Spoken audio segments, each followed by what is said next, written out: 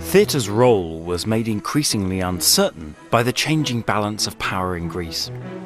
By the mid-4th century, after years of conflict, the richest and most powerful figure in the Greek world was not a democrat, but a king, Philip II of Macedon. At the site of the Macedonian royal tombs at Agai, archaeologists have discovered an extraordinary array of treasures testifying to the wealth and might of Philip's kingdom.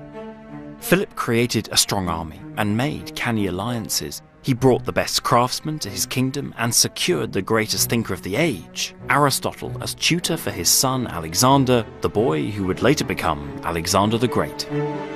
It's one of the more unfair characterizations of ancient history that Macedon was some kind of savage and uncultured place. Far from it. It was a hive of creativity and high culture.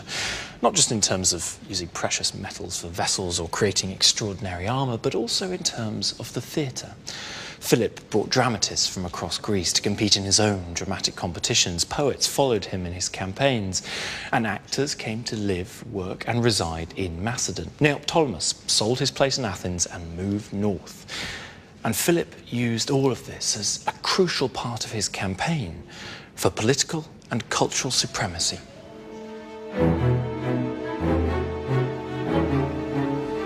Well, he was the super patron. He was the Louis XIV of the day.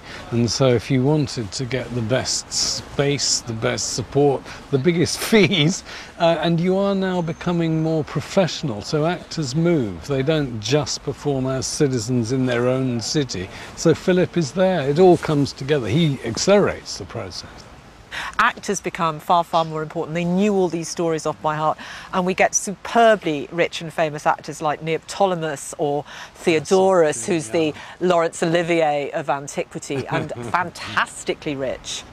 Philip II certainly invited famous actors to his court. He got famous actors going on diplomatic missions for him, and he tried to use theatre one way or another to help affirm his power.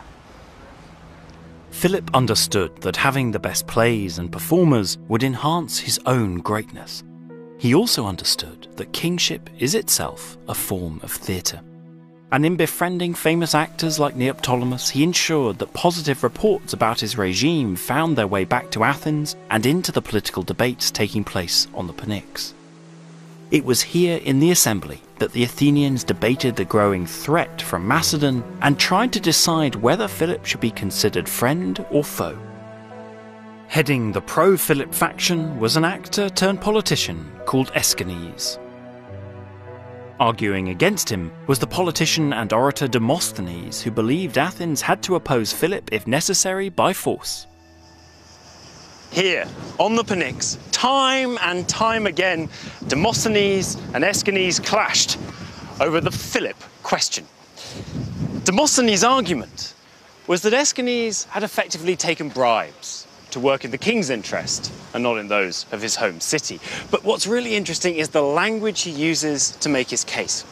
He refers to Aeschines as Hippocrates, the Greek word for an actor.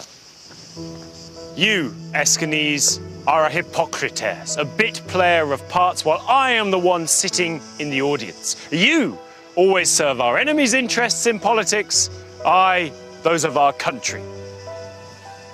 The Greek word for actor, Hippocrates, is the root for our word hypocrite. So where did this uncertainty come from? Well, as Greece became more and more dominated by rich, powerful leaders, so the corrupting force of money and the fear of the corrupting force of money increased. Actors were, at the end of the day, like mercenary soldiers. They sold their services to the highest bidder, and more importantly, they had the ability to imitate and to deceive.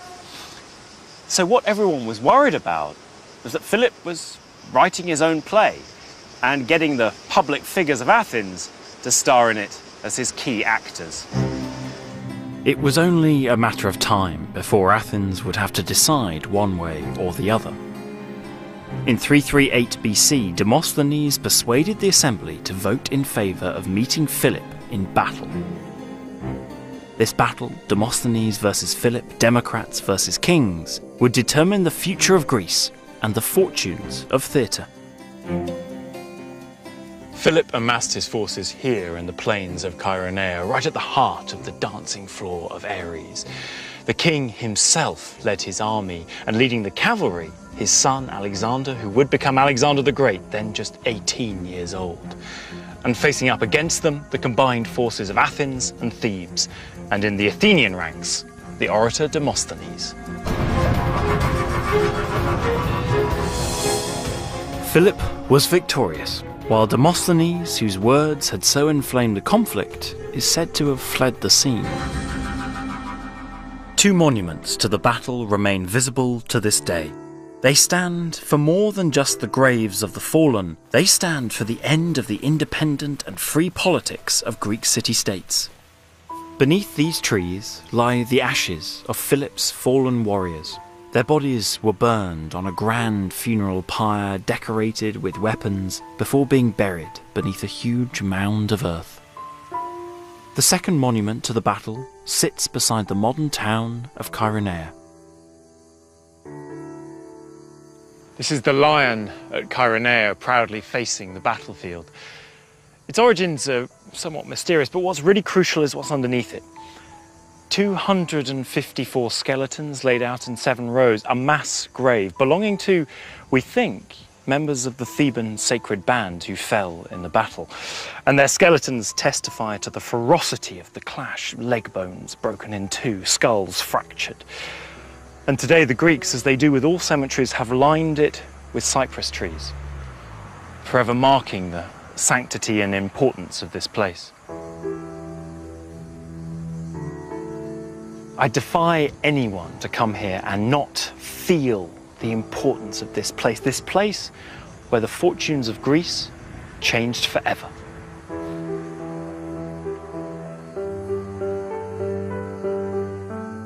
The world that had given birth to theatre was no longer governed by city-states or democrats. It was a world controlled by a king. But the story of the relationship between history and theatre would take a shocking and dramatic twist. Tragedy and real life were about to clash.